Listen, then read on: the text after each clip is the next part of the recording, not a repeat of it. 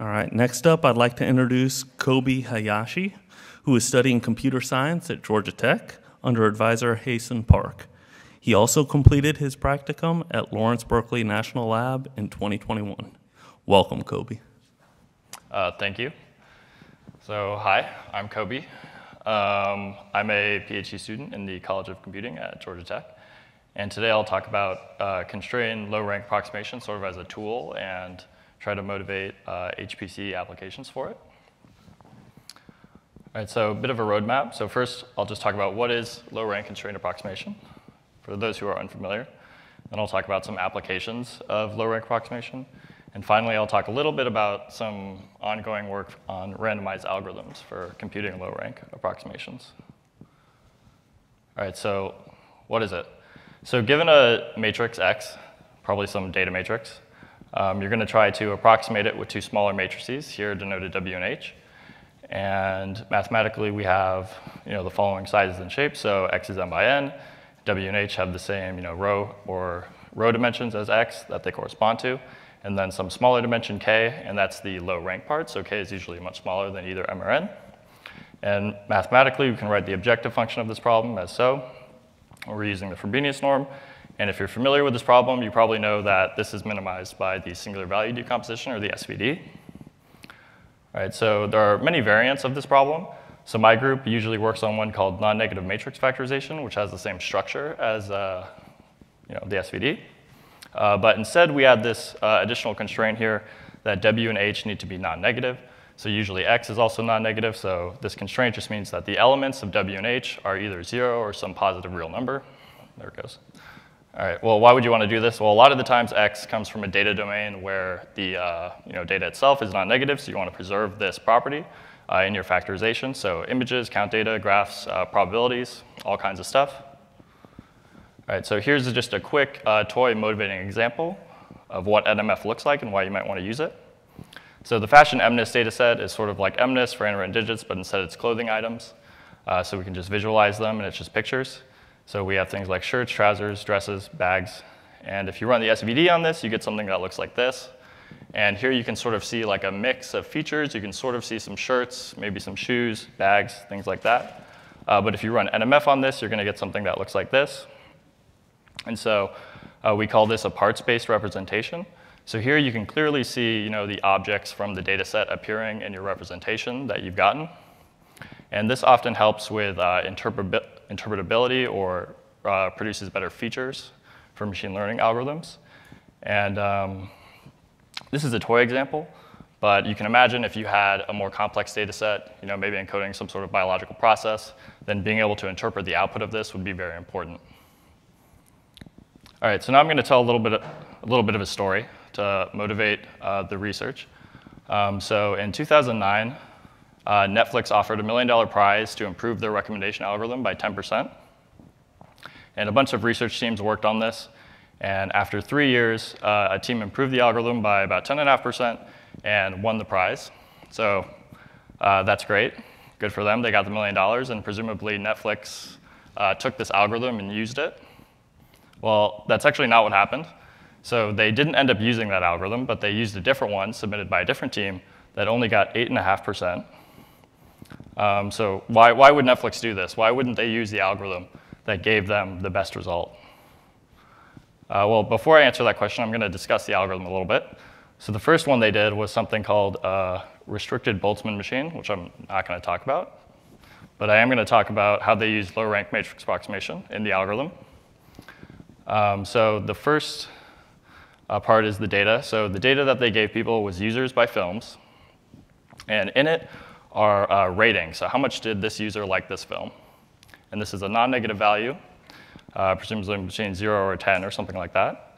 And the problem they solved was this. So this is NMF, a little bit modified. So there's this M matrix, which we call a mask, which just is a element-wise multiplication over the objective function here. And so it's easier to understand this just by looking at elements of the matrix.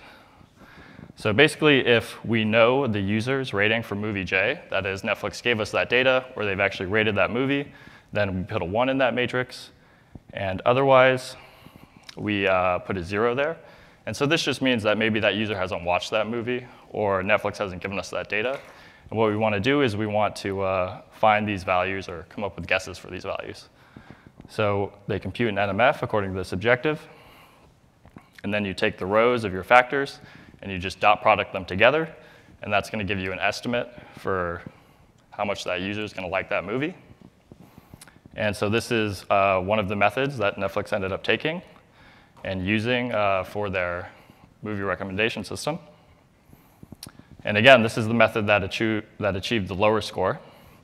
And the first reason that Netflix gave on this blog post right here for why they did this was adaptability. So as new users watch movies or people sign up for Netflix, they want to be able to add that to the algorithm. And the second one was scalability. So this algorithm scales well, while the first algorithm, or the winning algorithm, doesn't scale. And this is important because the training data set that they gave out was only 100 million ratings. But in reality, Netflix had more than 5 billion. So they wanted to use all of this data. And so the point of this story is that scalability is very important in the real world, right? Just because you have a good algorithm doesn't mean that it's going to scale and work well at scale. All right, so how do we scale? This is a HPC fellowship, but how often do we think about what are the ways that we can scale our applications? So Philip P. Gibbons at CMU gave a talk at a parallel computing conference one time. And in it, he identified a bunch of ways in which we can scale applications.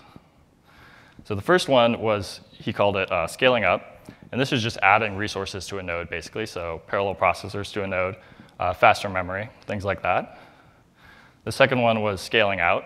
So this is like using a supercomputer, using a cluster, using multiple nodes. And this is sort of classically what we think of in HPC, I feel like. And this is what my group has done a lot of work on for low-rank approximation. So a lot of our code is available here. And here are some of the publications associated with our distributed algorithms for low-rank approximations. And the direction that I'm sort of excited about to work on is a third way that Gibbons said we could scale, and that's scaling down. And at least in numerical linear algebra, we often don't scale down, and it's sort of become a new big area of research for the field. And scaling down, classically, is often done just by sampling, right? So we reduce the amount of data or the amount of resources that we need for a computation, and we can scale in that way. All right, so now I'm going to talk a little bit about how we scale down for NMF. But before I do that, I'm going to talk a little bit about how we actually compute NMF. So again, this is our objective function.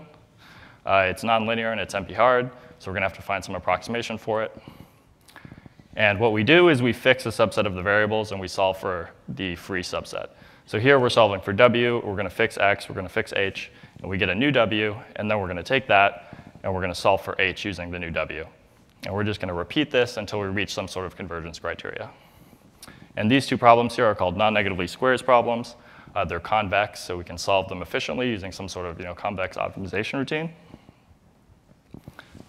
And even more specifically, I'm going to talk about randomization for this method. So this is just a symmetric variant of NMF.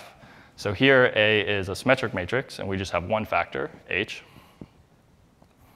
And an application of this is to graph clustering. So let's say we have a document corpus of academic papers, and we make those papers the vertices in the graph, and we have a bunch of those, and then we connect them based on which papers cite each other. And then we're going to cluster the graph, and we take some matrix representation, the adjacency matrix, for example. And in this, we expect there to be sort of dense blocks along the diagonal, which will represent academic communities. So papers within the academic community sort of cite each other at higher rates. And we compute a sim NMF of this, and this will give us sort of low-rank factors that identify the community. So the first one is finding the pink community, and the second one is finding the blue community. And for an example, we apply this to the Microsoft academic graph. We can find coherent topics like this. So the first one, probably some sort of mechanical engineering topic. Not really sure. It seems coherent to me. The second one, maybe some sort of biological topic. Looks good. All right, so how do we randomize this algorithm?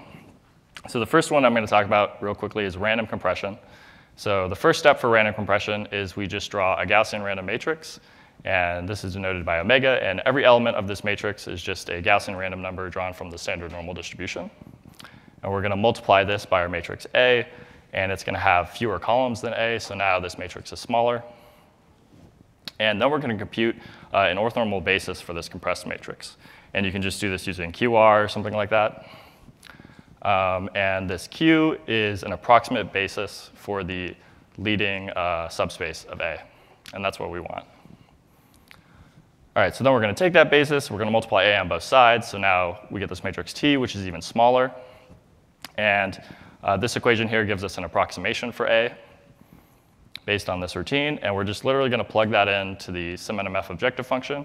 And we're going to solve this problem instead. And this is easier to solve because, or faster to solve, because we can compute products with QT, Q transpose against arbitrary vectors faster than A using that low rank structure.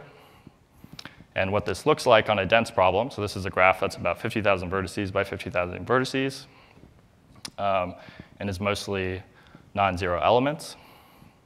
The blue line here is the blue lines here are the deterministic method, and the green is a hybrid method, and the orange is the random method. So what the hybrid method does is it starts with the randomized method, and it gets us to a pretty good point, and then once it stops converging, we just automatically switch over to the deterministic method, and that takes us down the rest of the way. And using this, we get about a 4x speed up over the deterministic method, and we're able to preserve the solution quality. So that's great. So this is running that same method on the Microsoft academic graph that I was talking about earlier with the topics. And this graph is huge. It's 37 million vertices with about 1 billion non-zeros, so it's really, really sparse. And this method fails to converge, we see. All right, so now we're going to try a different kind of randomization. And this one is called row sampling for least squares problems. So this is a least squares problem. We have A times X minus B, and we have some assumptions on A, and we're going to minimize and find the vector X. All right, so we're going to row sample for this. So say this is A, and it has 5 rows here. We're going to define a probability distribution over the rows of A, and we're going to draw a bunch of samples from this distribution, saying which rows of A we're going to take. And then we rewrite our equation like this, where S is just representing the action of taking those rows from A. And now this problem is smaller, so it's going to be cheaper to solve than the original one. And again, this is the hard part of this problem, but I don't really have time to talk about it. All right, so this is what this looks like. And here we just have the ones in this 0, 1 matrix pick out the rows of A that we are sampling, and the W's reweight these rows to preserve some properties of the sampling procedure. All right, so again, just taking it smaller now, all those go there, and solve the small problem. All right, so then we apply this method to the Microsoft academic graph again. And again, we have the green line, which was the previous method, which doesn't work very well. The deterministic method is the blue one, and this row sampling type method is the orange one. And we see that it converges faster and gets about the same solution quality as this method. So that's good. So that's scaling. All right, and the takeaway here is, I think, at least in Randan LA, that we're exploring the space of like what types of randomization work for what types of problems. And it's pretty clear, I think, from these examples that we need different types of randomization, different types of sampling to solve different problems. All right, and that's my talk. I want to thank my collaborators, Srinivas from Argonne, Ramki from Oak Ridge National Lab, my advisors, Hasan and Rich, and my other collaborators. And especially the DOE CSGF for the support over the years and for all the great memories. Thanks.